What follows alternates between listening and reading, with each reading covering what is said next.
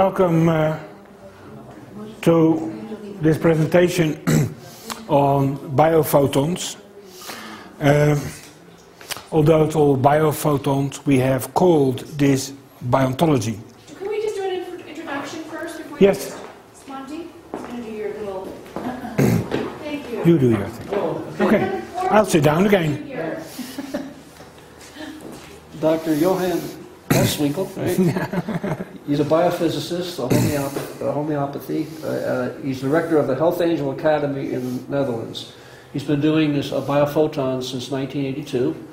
He's seen about 25,000 people with acute and chronic symptoms. And he's here to demonstrate this wonderful system for us.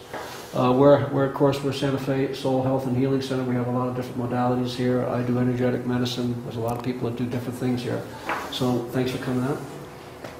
And welcome. Thank you, Monty. We call it biontology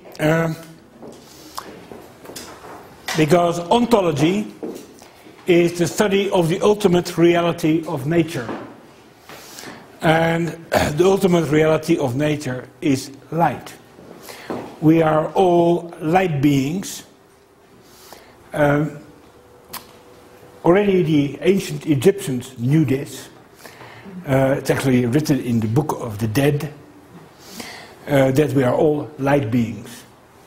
At that time, they were also very aware that all people thought with their hearts and not with their heads. Even if you do not see the light, it is there. The biophotons run all your body functions. And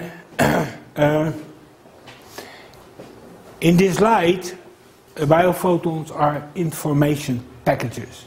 They are not frequencies, they are not light waves, they are information packages. And information packages can settle on any frequency or any light wave, if they so want to.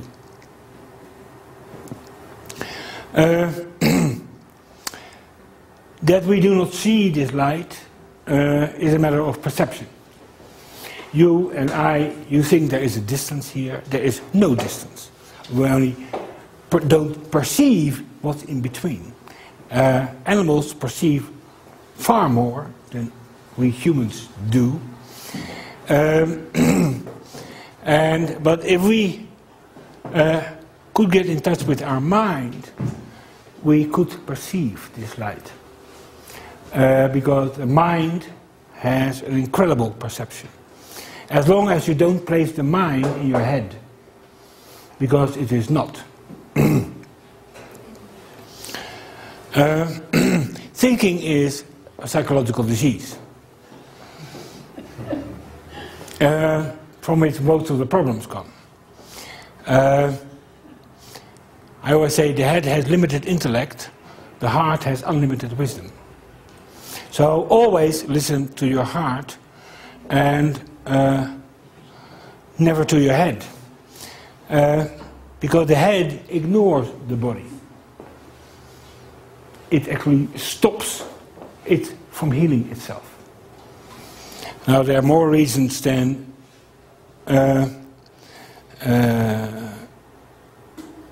just thinking that stop the healing. I will get to that later on. But for the moment, this is system. Because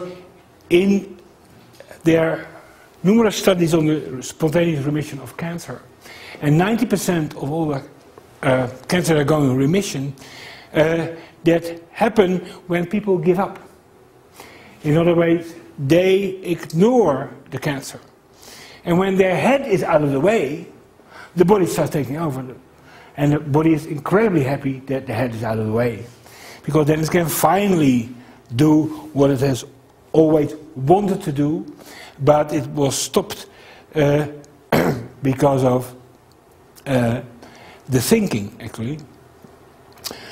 Most cancers develop after a period of intensive stress.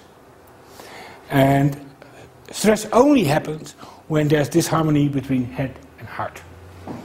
That is the pure only reason for stress. If there was no disharmony,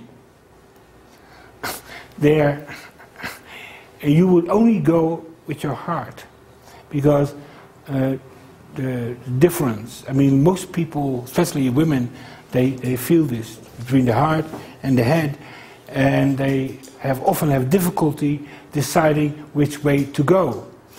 I mean, if you have a choice between two options and you do not know which one to take, do not take either of them, because both are wrong. If you can't make up your mind, your head, both decisions are wrong. Because if any one of those decisions or options was right, you would know it instantly. And so if you can't make up which one to take, then don't take either of them, but search for another option. I always say, perceive, then feel and do something. Thinking does not play a part in it.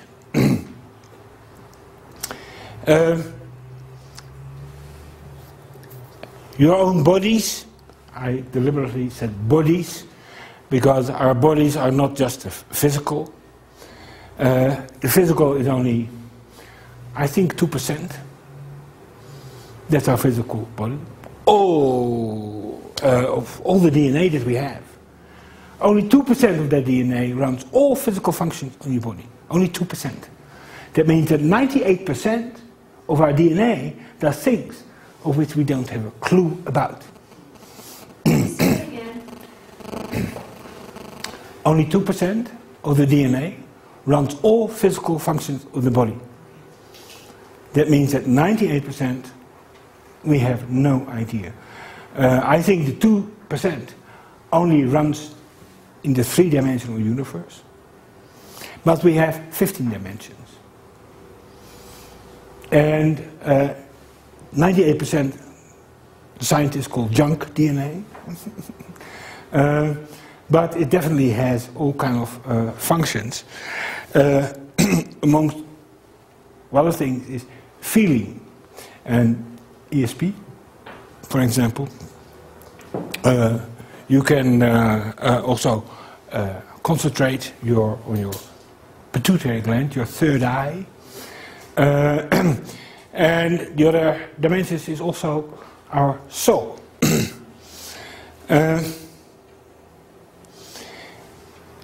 We are always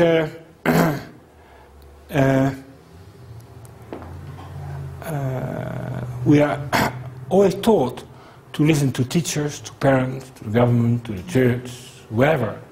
But we have never been taught to listen to ourselves. And to listen to ourselves means listening to all your bodies, what they have to tell. Because our senses are very limited. Our 5 senses are incredibly limited. And what we call 6th sense, it might be 7th sense, 8th sense, 9th sense, whatever. They observe everything far earlier than it manifests in the physical.